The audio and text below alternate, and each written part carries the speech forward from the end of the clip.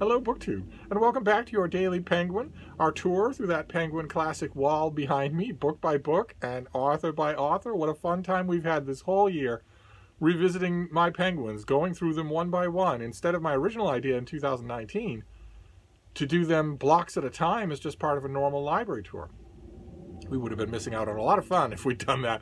And although most of our tour through my Penguin Classic wall has been unplanned, sort of random, bouncing around from era to era, lately I have imposed a few plans. I followed out the end of Preptober, or no, not Preptober, Victober, the BookTube event in which we celebrate the literature of the Victorian era. I celebrated right along with the end of Victober, and there's another big BookTube event that's in November. That's Nonfiction November, hosted by Olive at a Book Olive and all of her merry band.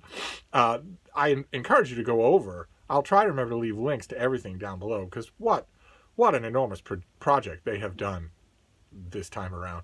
Social media, prompts, discussions, live streams. I think there's so much going on. You'd be, if you are a fan of nonfiction, it'd be criminal for you to miss it. And if you are leery of nonfiction, well, you're never going to get a more congenial invitation to join the fun, because nonfiction is a lot of fun.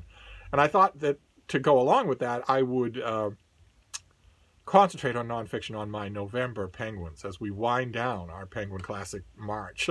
Because keep in mind, there's only going to be a couple of weeks in December that I'm going to be making videos. Maybe 2 weeks, maybe 3, maybe 2.5, and then no. So we're running out of time, but we have still all of November, and today we're doing another collection of letters. This time it's the letters of Vincent van Gogh. This is edited and selected by Ronald Delieu, who I believe is a Van Gogh expert. Let's see, he has an impressive resume. He's the director of the Van Gogh Museum in Amsterdam since 1986. I don't know if he's still there. This volume is 20 years old. And he was trained as an art historian in universities in Los Angeles, California, and in Leiden. And this is translated by Arnold Pomerantz, and it's one of those just terrific volumes that Penguin either commissions or buys, that is not only the stuff that's advertised in the title, but also everything else that you need to enjoy and understand that stuff. This is a great introduction, great notes, and in between each letter, setting it up, teeing it off, and giving it context, are biographical sketches. Historical sketches, integumentary tissue to bind the letters together and give you a whole narrative. And this volume also, I believe, includes Van Gogh was big on, he was big on doodling in his letters and drawing in his letters. So was I, back in the days of snail mail correspondence. And this volume includes all of that. So as a volume introducing you to this artist, you could scarcely go wrong. Your Penguin today is a strong recommend if you're interested in this artist. And there's another recommend, a Penguin adjacent recommend. Some of you will be able to see it coming. You Whovians will certainly be able to see it coming. At one point in Doctor Who, the Matt Smith Doctor, one of my least favorites. He's an egregiously hammy over actor to the point where you just wince when you're watching him. David Tennant's bad enough, but this kid is so much worse. And nevertheless, a lot of his episodes are quite good. A lot of the moments in his episodes are quite good. There is a personal favorite of mine in his run as the Doctor. He meets the TARDIS. He meets his ship, which has briefly been given sentient human form and is able to speak to him. It has a kind of artificial alien or artificial intelligence anyway, but now it gets to speak to him, and it's an exciting moment. Matt Smith almost ruins it because he's so bad as an actor. He's just so bad in the role. Maybe if he hadn't been given a Dixie cup full of amphetamines before every scene, it might have been salvageable. But no. Anyway, I'm well on record anyway as not particularly liking little boy doctors. I like my doctors to have a little wear on the tires.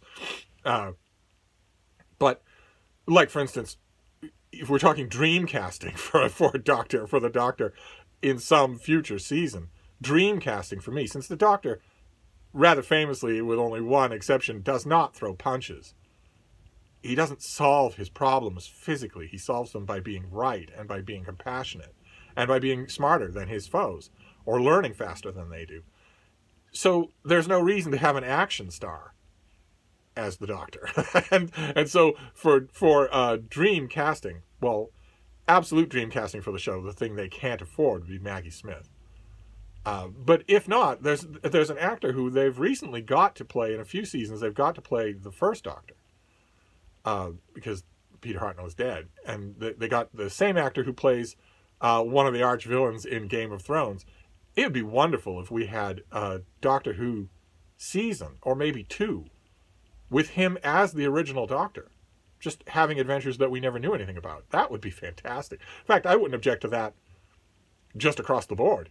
Get a whole bunch of actors who bear either a syntactical or a physical relationship to a whole bunch of canonical Doctors, and just give us seasons with lost adventures of all of those characters. That would be fantastic. Just fantastic. Although, I don't know if my heart would probably break if I saw someone else playing Tom Baker. But one way or another, that was a great moment when the Matt Smith Doctor meets the TARDIS. But another great moment involved Vincent van Gogh, where the Doctor brings Van Gogh to the museum to confront a special exhibit, a room full of his own paintings. And it's amazingly good. The episode itself is subpar, but that moment is amazingly good. And if it exists on YouTube, I will try to link it down below. Even you non-Doctor Who fans, I don't know what you're thinking, what you're doing with your lives, but if you're not a Doctor Who fan, you're still going to love that moment.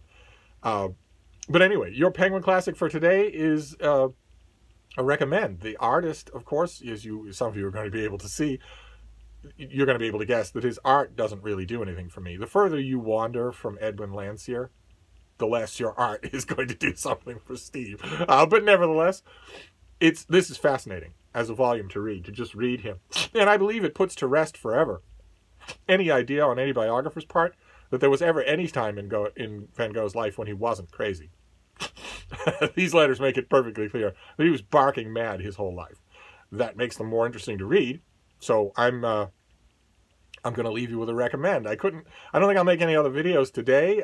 I'm a little bit preoccupied, but I couldn't let today of all days go by without seeing your faces just a bit. So we'll do a Daily Penguin, and that's it. It's the letters of Vincent van Gogh. Now I'm getting ready to do sneezing for the rest of the day, so I'm going to wrap this up before that starts, and I will see you soon.